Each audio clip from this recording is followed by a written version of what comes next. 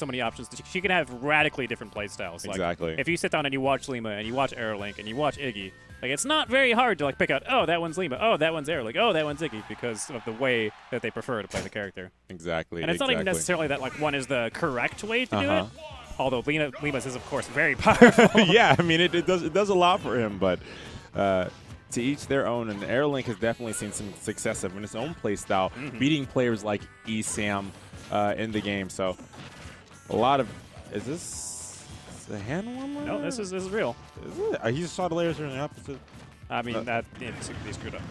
Okay. Mistakes happen. Okay, cool. So sometimes you pull the gun out and there's just like some guy talking smack on the other side of the stage. Like, man, you just gotta shut him up. I mean, it is Animal Crossing, so there's probably some citizen. Tom Nook over there. Hey, Fox, you owe me rent. Fox, shut up, Tom Nook. I'm busy. But yeah, I mean, JaySon already coming out incredibly strong. Our big percent leader right now, looking for that early up smash kill there, but not going to be able to get it. Misspacing it just barely. But AeroLink looking to answer back of his own, getting a lot of percent here. Okay, yeah. Oh, the tech in, that is actually very crucial. If he had teched away there, catching that charged up smash probably would have killed Bayonetta, honestly. Definitely at this percent. Patience once again paying off for JaySon in the long run there, waiting and getting that up smash. Now, what a lead, but still, Bayonetta is one of those characters that all you need is a witch time, all you need is one witch twist, and Fox is just a really good way to fall into a lot of these traps. Don't know about that up smash, though. JaySon going to take a little bit of free damage and some momentum because of it. Yeah, 41% already on AeroLink's second stock, and the patience has just been paying off so much.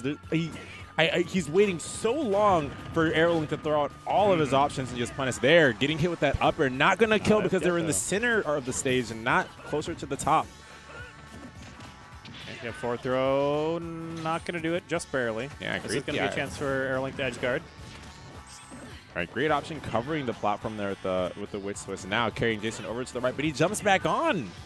Yeah, slipping through. The AeroLink still managed to find the up air eventually, though, so this definitely is a real game here. The 50%, not much of a difference. Yeah, but still, with things Bayonetta can do at these low percents, JaySon needs to be careful. Getting caught by that heel slide. Now on the left, he can't get himself caught off the stage. The jab one is going to give him the stage.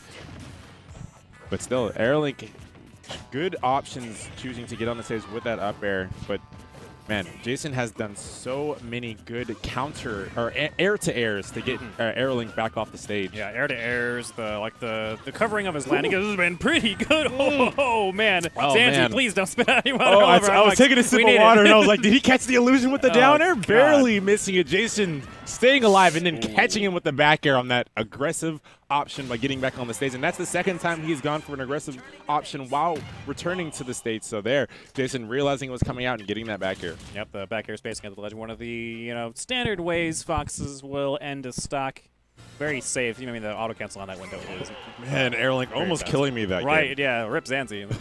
He has a new commentator back here. Zanzi's dead. Oh my gosh, jeez, that was scary, but pulling it out, and that's good because that was a matchup that JaySon had feared for the longest time, that he had picked up other characters to deal with. Now coming out on top, getting that first game, that is so big for him. Right, yeah, all the practice against Lima is looking like it's paying off.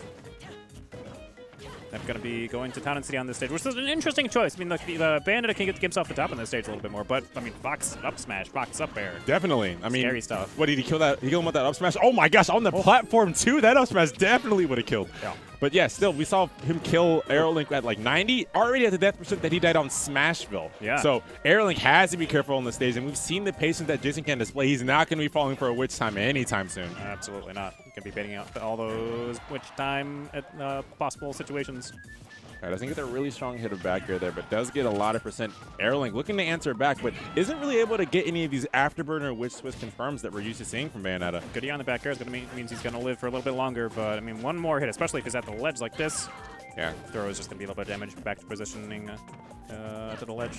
And there. The back air, waiting for that fair one first and then pushing that back air in afterwards. Man. JaySon has just been doing so well, but now AeroLink's time to answer back. The DI from JaySon, though, to get him out of that witch twist combo. Patience, getting him more with that jab. Again, waiting out the landings. Space safely at the ledge. At this point in time, JaySon can definitely afford to play a little bit safe. He's definitely not going to be killing AeroLink with anything at this percent. It's absolutely crazy. Yeah, right. So just trying to like tack on damage safely is a pretty good strategy at this point in time. Excellent job there. So the AeroLink would definitely recognizing that the wall jump is a setup for the side B afterwards, and does still manage to find the witch time on the side B a little bit later than that. Yeah, interesting choice there from JaySon also. But it doesn't even matter. A couple up airs and a well-placed platform is going to get him the game over one of the characters that usually is a Fox Slayer in bracket.